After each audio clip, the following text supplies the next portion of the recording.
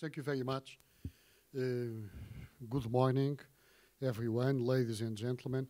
It is a real pleasure to be here again, talking to this auditorium and having the pleasure to participate in the event organized by ICD. So thank you very much for having me back to your very important event. I am going to use a couple of slides, probably not all of them. What I would like to convey is a message of hope. And it is very important that in times of crisis, we are in a position to convey a message of hope and to explain why hope is really something that is not only what we need, but it is a very realistic prospect for the future of Europe. Those of you that were here when I first appeared in this forum probably remember that I had very kind, optimistic, strong words about Europe. Some of you could even remember that I compared Europe, the European Union, the European build-up as such so essential things like breathing. You probably recalled that I even did that. I did inspire and expiring is something so natural, so common, that we never think about its significance. We only think about how important it is when you don't have oxygen. Then it becomes really a huge thing, a huge problem, a vital thing. So, and I tried to argue that the same applies to Europe and to the European Union. It is so overwhelmingly important that you only realize its sheer importance when it starts to fail. And this is a very appropriate thought to start with, especially now in 2014. We are not only celebrating 100 years that Europe lost an immense opportunity to avoid a war, and so we are now 100 years after the last summer of Europe, but we are also celebrating the 25th anniversary of the fall of the Berlin Wall, and we are celebrating in 2014 the 40th anniversary of the Portuguese Democratic Revolution back in '74. And those of you that follow the writings of Huntington know about the importance of the Portuguese Democratic Revolution, because that democratic change triggered what Huntington called afterwards the third wave of revolutions, creating really in many countries in Latin America, in Europe, in Africa, prospects for a brighter future. And those prospects were apparently put in jeopardy recently with the economic and financial crisis. And I would like very briefly to lead you through some of the key aspects of the crisis, then to try to understand where we are and where we think that we should go from here, and of course to be at your disposal to answer questions about the present and the future of Europe and its impact on the overall world context. Let me start by asking a very obvious question. We have a crisis, we are having a crisis, everybody talks about a crisis. It is the word in the back mind and in the mouth of everyone. But what kind of crisis? We know now that the reasons for the crisis are very well identified. Nobody disputes that the crisis was essentially a combination of these three dimensions. It was obviously a crisis of the banking system and of the financial system, was also very much a crisis of the lack of competitiveness of businesses in a global economy, and it was in some countries, especially in the southern rim of Europe, but also in Ireland and in other countries, a crisis of over-indebtedness. So we all know that. All the economists would agree that the recent crisis that struck the world economy, in particular the economies of the European Union member nations, in particular those that belong to the common currency, is a creation of these three essential dimensions, creating the perfect storm.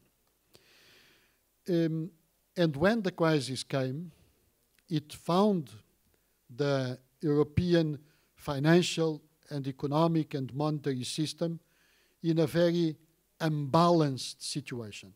So that's what this slide tries to represent. We had a very integrated monetary policy. 17 of the then 27 member nations of the European Union had a very integrated monetary policy. Even a common currency represented that integrated monetary policy, but on the other hand, there was no coordination of the economic policy. And this is very important, this slide, because you could be wondering why a system so unbalanced as this one could have worked. And it worked for a relative long period of time for essentially two main reasons. The first reason is that there was no crisis. And because there was no crisis, there was no incentive to change. There was no incentive to create a better or more balanced system. And the second reason, probably the most important reason, is that if you start to better coordinate our macroeconomic policies, you are touching the real inner core of the sovereignty, privileges, and prerogatives of the different member nations of the European Union. You cannot really, actually coordinate on the macroeconomic level without touching the prerogatives of the parliaments and of the governments across the board.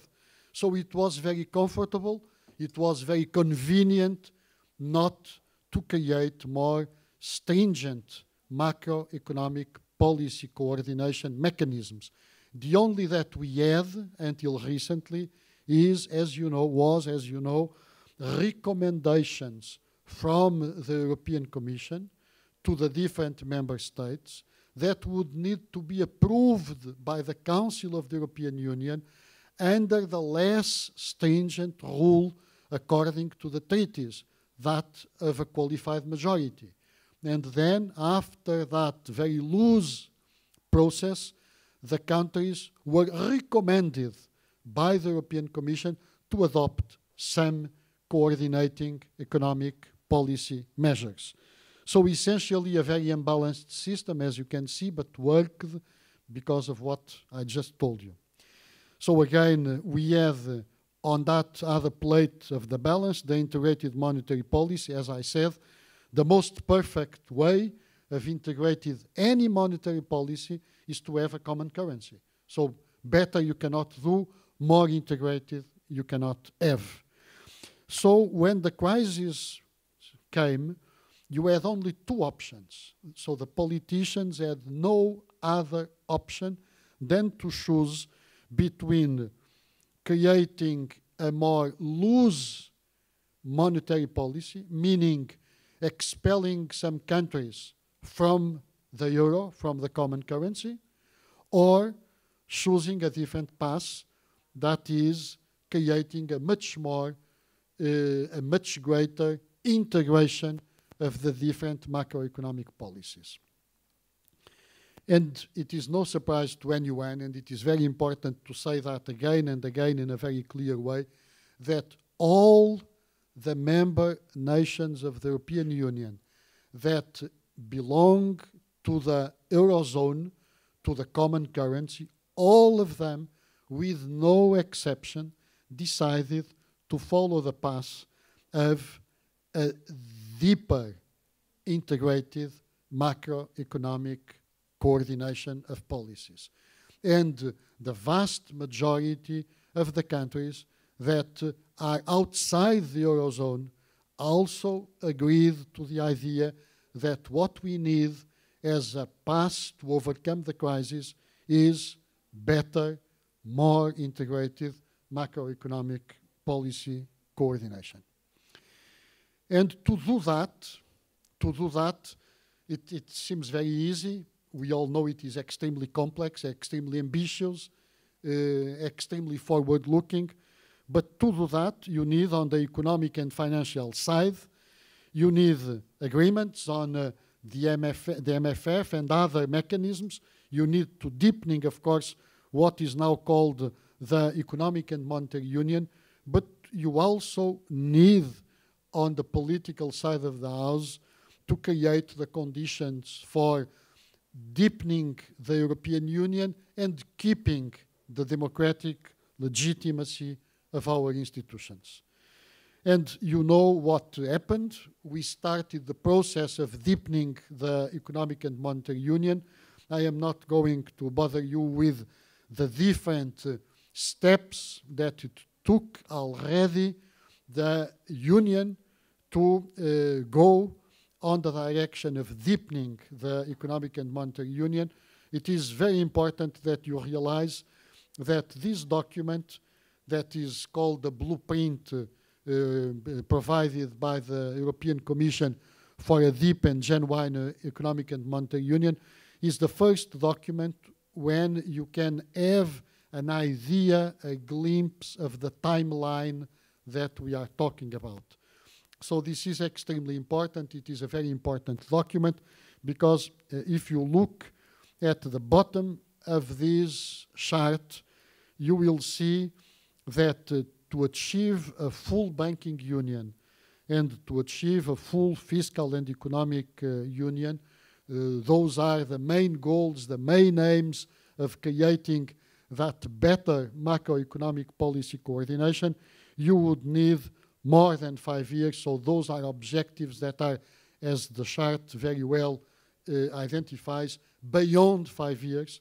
And probably even more important so is if you look at the right-hand side of the slide, they will imply necessarily treaty changes. So this is a huge challenge, a very big task ahead that the European Union really took on its shoulders.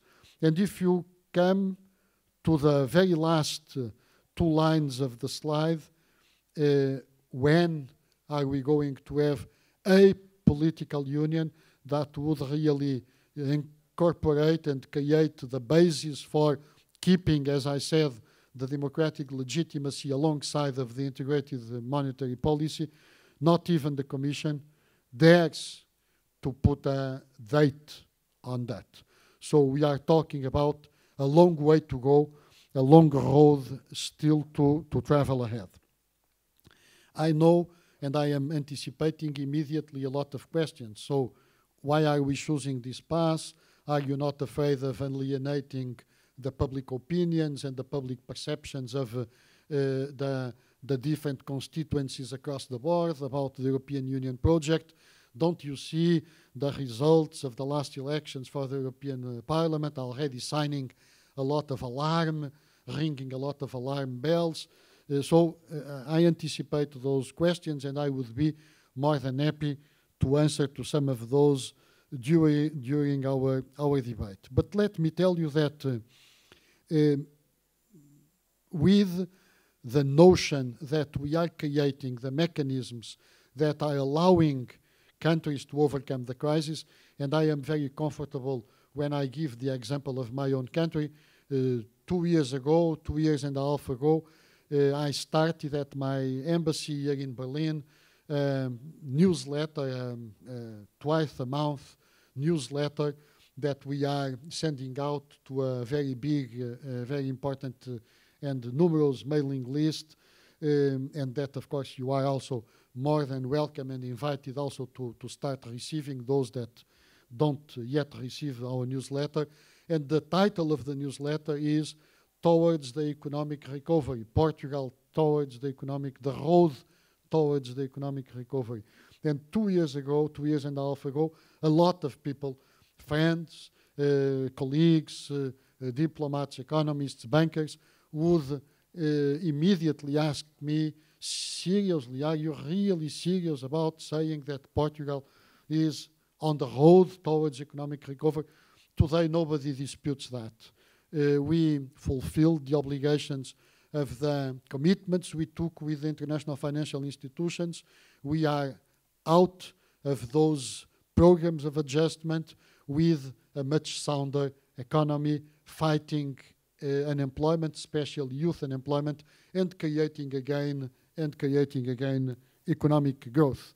And because of examples like the example of Portugal, of Ireland, of Spain, and others, the European Union Council had a very important meeting by the end of June. It is very important that you realize that the last meeting of the European Council, which was an extraordinary Council of the European Union, attracted a lot of attention from the media because it was the Council where the leaders of the European Union were discussing the composition of the future European Commission and the distribution of the top jobs of the European Union institutions after the European Parliament elections.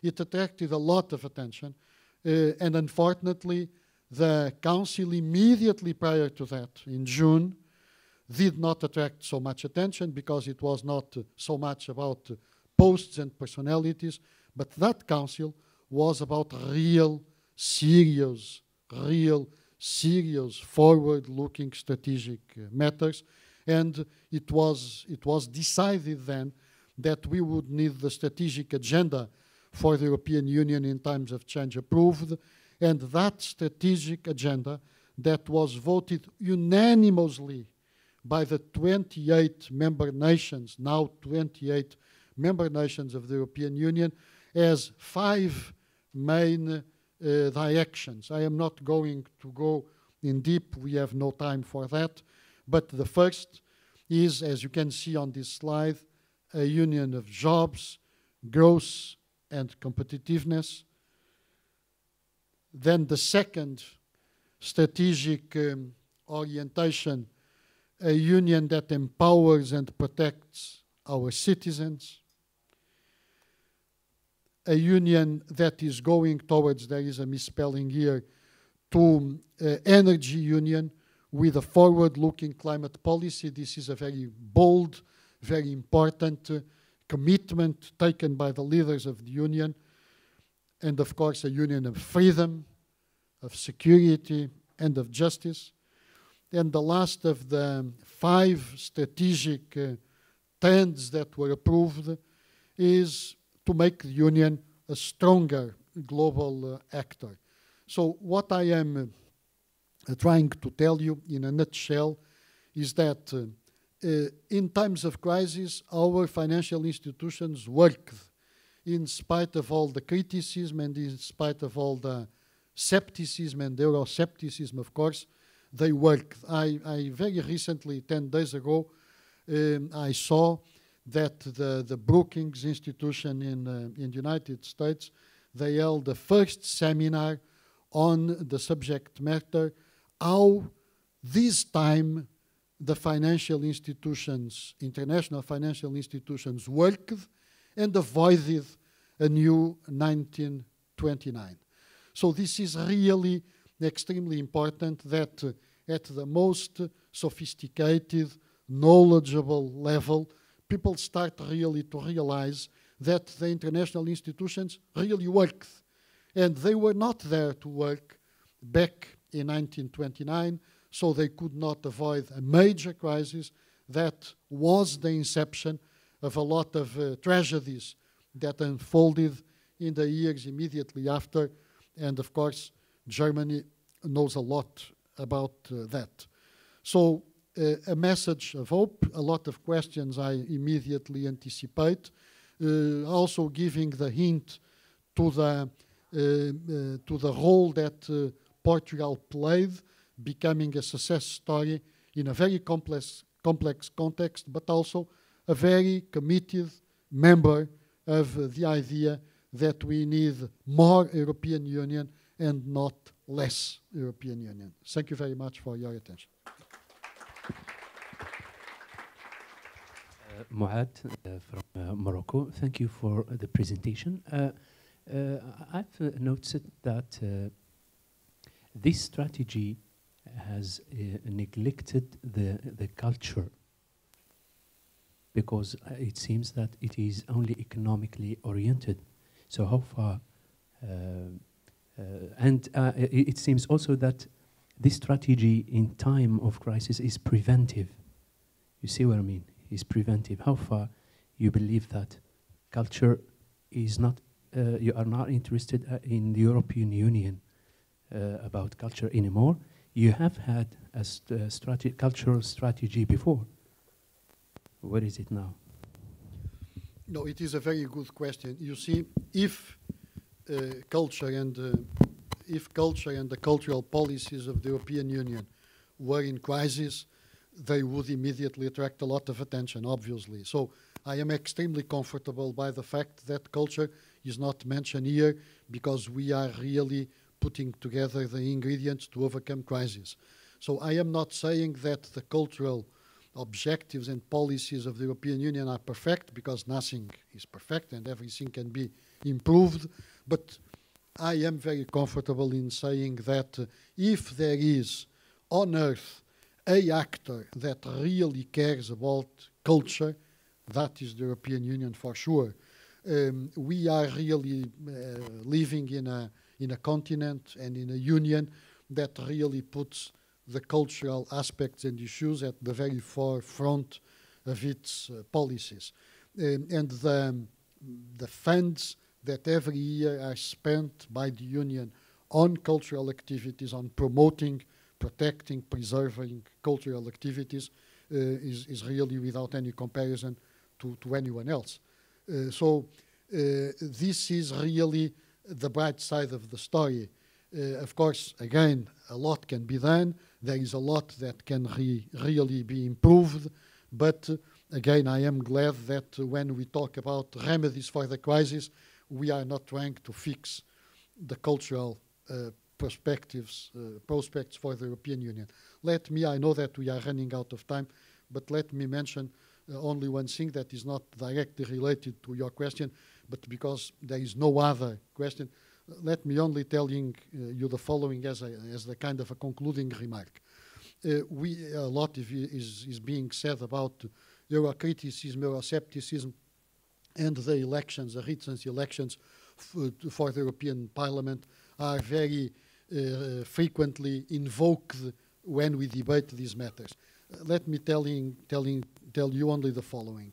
If we would have this kind of vote that we had for the European Parliament in times of growth, development, no crisis, stability, prosperity, that would really be a big surprise for politicians, for analysts, for diplomats. So if you are in a crisis and you get the vote that you got, it is really part of the political process. It is really part of daily life. It would be totally unexpected if in times of crisis we would have this kind of overwhelming support for the Union and for its institutions that you normally have in times of plenty. So nothing new also on that front. No reason to alarm.